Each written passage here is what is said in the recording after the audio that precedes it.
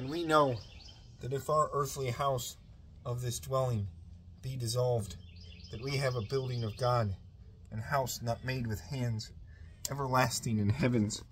For why in this thing we mourn, coveting to be clothed above with our dwelling, which is of heaven? If nevertheless we be found clothed and not naked, for why we that be in this tabernacle sorrow within, and be heavied, for that we will not be despoiled, but be clothed above, that that thing that is deadly be sopped up of life. But who is it that maketh us into this same thing?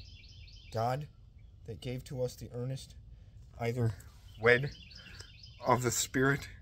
Therefore we be hearty always, and know that while we be in this body, we go in pilgrimage from the Lord, for we walk by faith, and not by clear sight.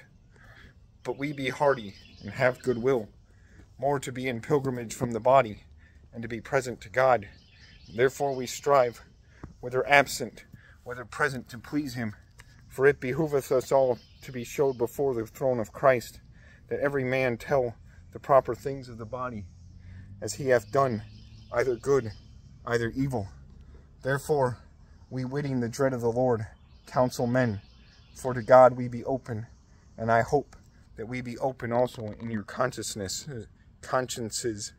We commend not ourselves again to you, but we give to you occasion to have glory for us, that ye have to them that glory in the face, and not in the heart. For either we by mind pass to God, either we be sober to you. For the charity of Christ driveth us, guessing this thing, that if one died for all, then all were dead.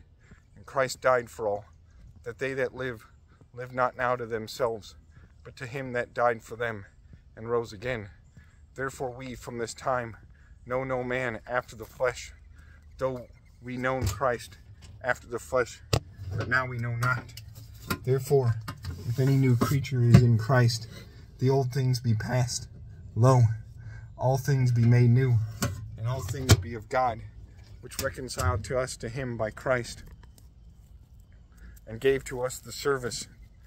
And God was in Christ, reconciling to him the world, not reckoning to them their guilt, and put it in us the word of reconciling.